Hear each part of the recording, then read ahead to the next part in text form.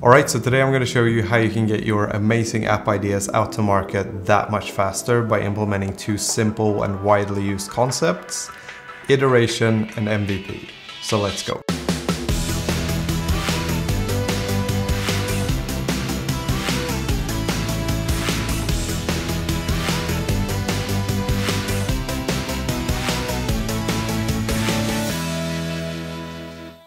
Okay, so MVP stands for minimum viable product, and this is something that is essentially the essence of the product that you're trying to create.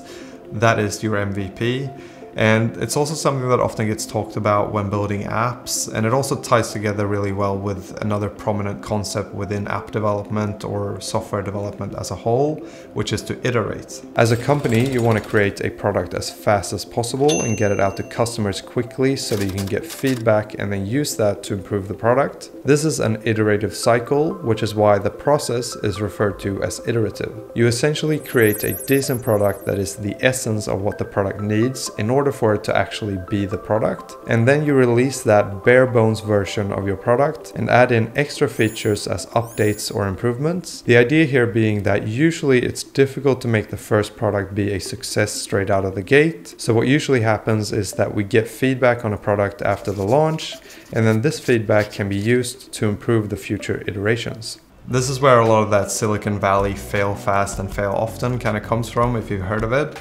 And what you want to do essentially is you want to release a product that's not quite ready, and then you want to get feedback on that from the users that are using it, because inevitably when you release something to users, they'll be able to break it in ways that you weren't able to. And this sort of trial by combat style of making products and iterating on them suits software development and software type products really well. But when it comes to like physical products, then this doesn't work as well, because if there's an error or something that doesn't work with a physical product, then this means like you have to contact the manufacturers, you have to cancel orders, and you might even have to like stop production of different things so that you can fix the problems that occur. So this sort of method of using MVPs and like getting something out fast to customers is not as widely used by those sort of companies. With an MVP, the goal is to create something that can be released into the wild as fast as possible. In order to do that, we need to find the absolute essence of our product. Basically remove everything that you can until you get to the point where if you remove one more thing, then it's no longer your product. So let's use an example here to explain this. Imagine that it's 2009 and that you've just come up with the idea for Instagram. How do you go about creating it? You start by writing down the idea that you have, and this is where you may come up with tons of ideas, like being able to see other people's photos, liking photos, messaging people, following people, filters, comments, stories, hashtags, etc. Now, are all these features really needed for this to be Instagram? Not really. The essence of Instagram is not messaging, for instance. That's a side feature that's nice to have, but it's not a necessity. So that does not need to be part of our MVP. Same with stories, not really vital. So this is what you do for all the features that you've come up with. It's also a good idea to score the features by relevance or importance, so that in future iterations, you know which features to add first. After doing this, at a certain point you will have distilled the idea down to the absolute essence. This is now your MVP. Oh, and this video is also sponsored by Trends.co.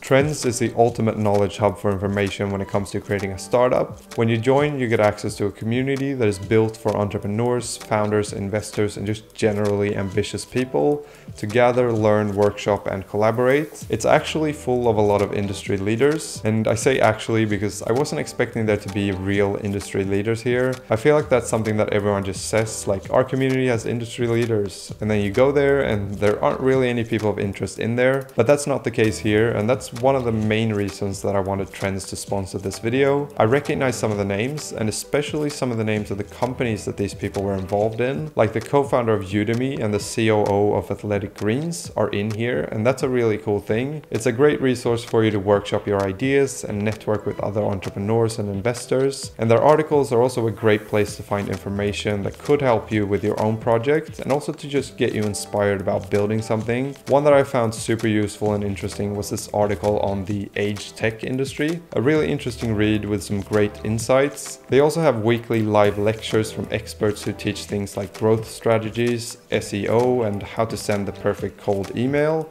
and a lot more. Right now you can get your first 2 weeks for just $1, so go to trends.co/calholden for your $1 2-week trial. I would do it. But the catch here is that you don't want to distill the product down to the point where you, for instance, remove the photo sharing feature of Instagram, because then you basically have no app anymore. So focusing on a core feature set is really the key to creating your MVP, and that's the thing that will help speed up the process of actually creating it. And this is something that's also useful for someone that's not a coder, because doing this and going through this process will help you get a list of all the key features that you want to have in your app.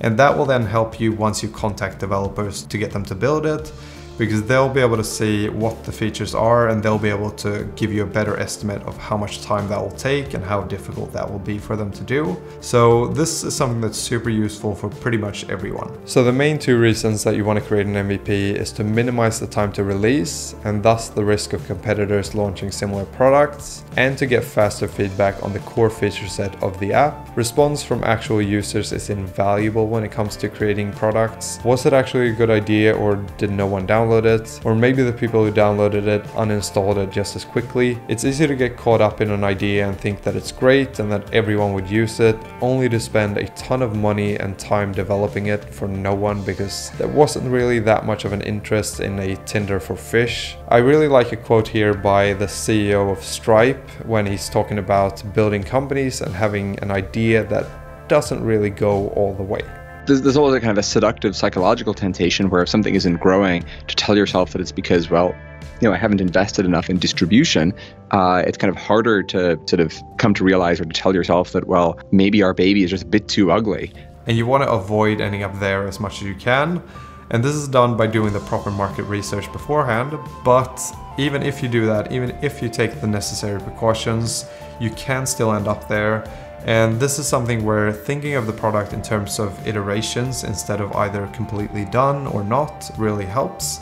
And it also helps you get to market a lot faster, and thus you're able to test it and see whether people like it or not.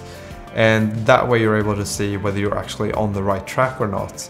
And a really good example here that I like to use, that everyone pretty much uses, but it's a really good one, is YouTube. It started out as a dating app, and now it's become the biggest video consumption platform that's out there. Basically, they thought they had something, and it turned out that they had something completely different, but the completely different thing was really good. That's where thinking of the product in terms of iterations can really help. And you could be so lucky as to see that maybe you're not stuck with an ugly baby, but maybe your baby is just named Sam and not Frodo.